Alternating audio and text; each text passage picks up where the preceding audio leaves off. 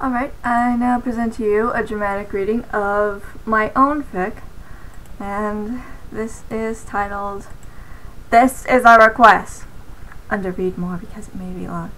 So there's this guy with a funny mouth, and his name was Jeff the Killer, and he was like, wow, I'm tired from all this wow, I'm tired from killing all these peeps. I'm gonna go to sleep.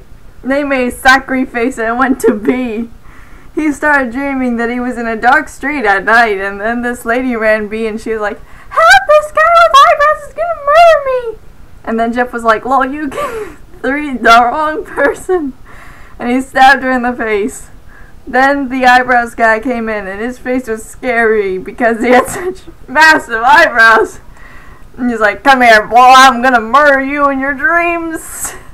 And then Jeff was like, bring it on, you no. And then Jeff's like, bring it on, you little shit. And then they started fighting, and then Jeff was no match for the eyebrows man's eyebrows. Then suddenly Showtime showed up, and he said, it's Showtime. No. And they said, it's Showtime, bitches.